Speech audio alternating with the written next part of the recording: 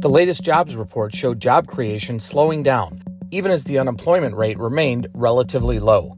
Can optimism about interest rate cuts offset the recent job market slowdown? The last two jobs reports have been the most highly anticipated in years because of what was expected to suggest about how big the Fed's interest rate cut might be. The reports do not really settle that question. On one hand, the unemployment rate didn't continue rising as it did in July, wages were solid, and job growth remained squarely positive.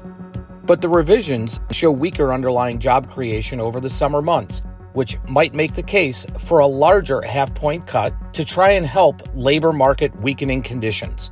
Fed Chair Jerome Powell suggested that the Fed's policymakers don't want to see the job market weaken further.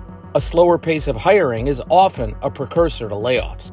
One reason why the Fed's policymakers are now more focused on sustaining the health of the job market than on continuing to fight inflation.